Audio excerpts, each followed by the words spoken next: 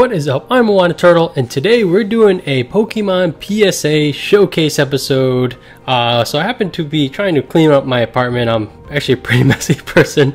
And I happened to come across a couple boxes that appear to have PSA cards in it, and one says Gym Chow, so I'm pretty sure that refers to Gym Challenge, and then this one says Base 2, which is crossed out, Challenge, which is crossed out, and then Gym Hero. So I'm pretty sure these two boxes have my collection of Gym Hero / Gym Challenge PSA cards, and some of them they feel like they have a good amount of cards into it. So let's get into Gym Heroes first. And woo, wow, this thing is basically filled to the brim, and let's just get right into it. Now, this is a set that at the time that I was going pretty hard at collecting all of the full sets for PSA, these sets were actually very affordable. So I think I picked up most of these through like PWCC auctions, and I got pretty far as like my goals were kind of like the high grade. So PSA 9, ideally I have a full set, PSA 10 full set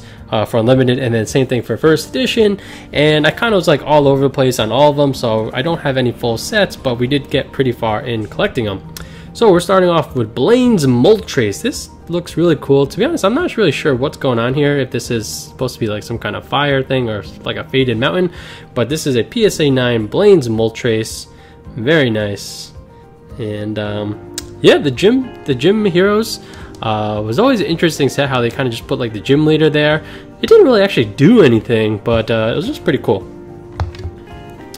And then so this goes in order. So, and these are the PSA 9, and then we have Brock's Rhydon. I never had too strong feelings about Rhydon, so I feel like he was always pretty strong. And then we have a number 3 Erica's Clefable for PSA 9. So yeah, so this is the Unlimited set, and considering how old these cards are, so from year 2000, so like not sure when in the year, but like let's just assume like in the near future it'll be up to 19 years old, and these cards are still very affordable. So you know, if you're interested in starting your WotC collection, Gym Heroes, Gym Challenges might be a good place to start. You can get a lot of high grades for pretty cheap. Like if you happen to have packs, like I feel like cracking packs is financially, you know, very much the wrong decision in my mind. Like if you do manage to pull a holo and you get a PSA 9, it's still like, you know, the prices still aren't that high. This card is actually surprisingly offset. Look how much like yellow there's on the top versus the bottom. But Erica's Dragonair really cool. Even this stage 1 warrants a holo, which is really cool. Well, I don't think Erica had a Dragonite. And then Erica's Vileplume. You can kind of see me in the reflection for that nice holo. Vileplume, I kind of like Vileplume. It always looks very happy. And another Unlimited PSA 9. So that's number 5, and looks like we do have a couple gaps, so we're jumping right to number 8. LT Surge's Magneton. I imagine this one would be very tough. I feel like a lot of Magnetons are very hard to grade. They just have so much foiling in it. Like you can see all that sparkle back there. And then we're moving to number 9, Misty Seadra.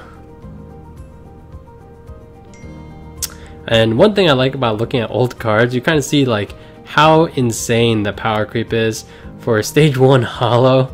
And there's no such thing as full arts or anything like that. So this is the max rarity, and it only has 70 HP, and one's text is 30, 30 with some text. One thing interesting about this set is that there was kind of like some dupes in the Pokemon, but they just came from a different trainer. And this is a good example where we have Rocket's Moltres, and both Rocket and Blaine had a Moltres, and it's kind of cool that there's Rocket to begin with, and there's a couple cool ones for the Rockets. So Rocket's Moltres PSA 9 Unlimited. That one's a cool art. And alright, so I'm not sure what the method to this madness is, but we're going to first edition at this point. And this one I really like, Sabrina's Alakazam. I don't know why, but I just really love this art. And this is a first edition PSA 9. Whew. Anything first edition WotC. PSA 9 I feel like is always a good card to have. And yeah, something about that art just really pops, and I find it really cool.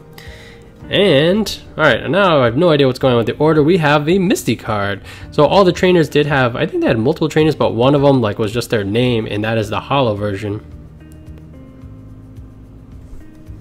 Alright, another PSA 9. And alright, so now we're going to some Misty's Tentacruel. And the cool thing about this one's a Gem Mint 10. So we even have some Gem Mint 10s and Misty's Tentacruel. This one, actually, the art is really nice too. I'm a fan for symmetry, so I really like this art. And I always thought Tentacruel was a very cool Pokemon. When Tentacruel kind of like premiered in the original show when they're on the I'm guessing SSN, I thought, oh my gosh, these Pokemon are so strong. And then we have Lieutenant Surge's Electabuzz. Never a huge fan of Electabuzz, but I do appreciate any Pokemon that is, I'm assuming it's not terrible considering it's a holo, and then when they only have 1 energy cost attacks. And this is another First Ed Gem Mint 10. So yeah, cream the crop, first edition Gem Mint 10, WotC stuff. Ooh, can't beat that. And we actually have another Misty's Tentacruel, and it's another Gem Mint 10. Now I feel like for me to have multiple copies of this, like I wouldn't kind of go for a redundant copy of something unless like the price was just really good. So yeah, these and I feel like I've only had these for a couple of years, so I imagine the prices could not have gone up too much. So if you're looking to start off a collection, Gym Heroes is a pretty affordable place to start. We have Misty's Seadra PSA 9, but it is that First Ed stamp. Very nice. And here we have another Rocket card. We have Rocket's Hitmonchan. And PSA 9 first edition again. So another Rocket card. And kind of staying true to like the Rocket set, where the Rocket Pokemon have such low HP, 60 HP. That's like, I feel like base set Hitmonchan was I think 70. And then we have that Rocket's Moltres again, but this one is First Ed PSA 9 again. You can see kind of like a really nice swirl up there. I'm not really sure what the deal with the swirls is, but I feel like if you guys watch TCA, he always comments about the swirls. And here we have Rocket's Scyther. Let's see, HP, 60 HP? I feel like, I can't remember what Jungle Scyther HP was, but it wouldn't surprise me if it was 60 as well. And another First Ed PSA 9. Okay, we're kind of jumping all over the place. We got Brock himself. Remove 1 damage counter from each of your Pokemon has any damage to it. That sounds pretty bad. But it is First Ed, it is PSA 9, and it is a holo, so we'll take it. And like you can see, they have like the badge symbols behind them, which I think is pretty cool. So there we have Brock, and then we have Lieutenant Surge himself, PSA 9 first edition. You can play this card only if you have at least 1 basic Pokemon in your hand. Put basic Pokemon card from your hand to play. As your active Pokemon, pull your old active Pokemon. Ugh. Sure. And they do have a Rocket card, and this is interesting because it's not just Team Rocket, it's the Rocket's Trap. Flip a coin if heads, choose up to 3 cards at random by your opponent's hand. Your opponent shuffles. Ooh, that's pretty good. And this one is, again, first edition PSA 9. Especially the trainers, you know, I found that their prices were really reasonable. And I imagine just because, I mean, even myself, like I prioritize the Pokemon for sure. And we have another Blaine's Moltres PSA 9. That is a lot of energy. What is that, some kind of GX attack or something? And actually, I feel like we're starting to loop. Alright, we have a Brock's Rhydon again. PSA 9 Unlimited. I'm wondering what happened was, this is like the ones I have dupes of, so it's kind of just cycling through again. Vileplume again, PSA 9. Although I'm pretty sure this is the first time we've seen Lieutenant Surge's Fearow. Oh, and I think I know why. It's because this one is only a near mint to mint 8 for a WotC card from the year 2000. Yeah, that's it's like, oh my gosh, where'd this PSA 8 come from? And then the LT Surge's Magneton again, Unlimited PSA 9. And maybe this is our third one at this point, Misty's Seadra, for another PSA 9. So actually that took much longer than I was expecting, and I don't want the video to go too long, so we'll probably cut it right there, and tomorrow we'll do the gym challenge box, and there's 2 other boxes that I'm pretty sure are even more vintagier, that's not a word, older than these gym challenge ones. So look forward to the upcoming PSA videos.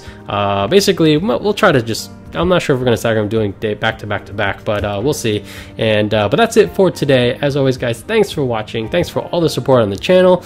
And like, comment, and subscribe all down below. I'm Moana Turtle, and I'll catch you guys next time.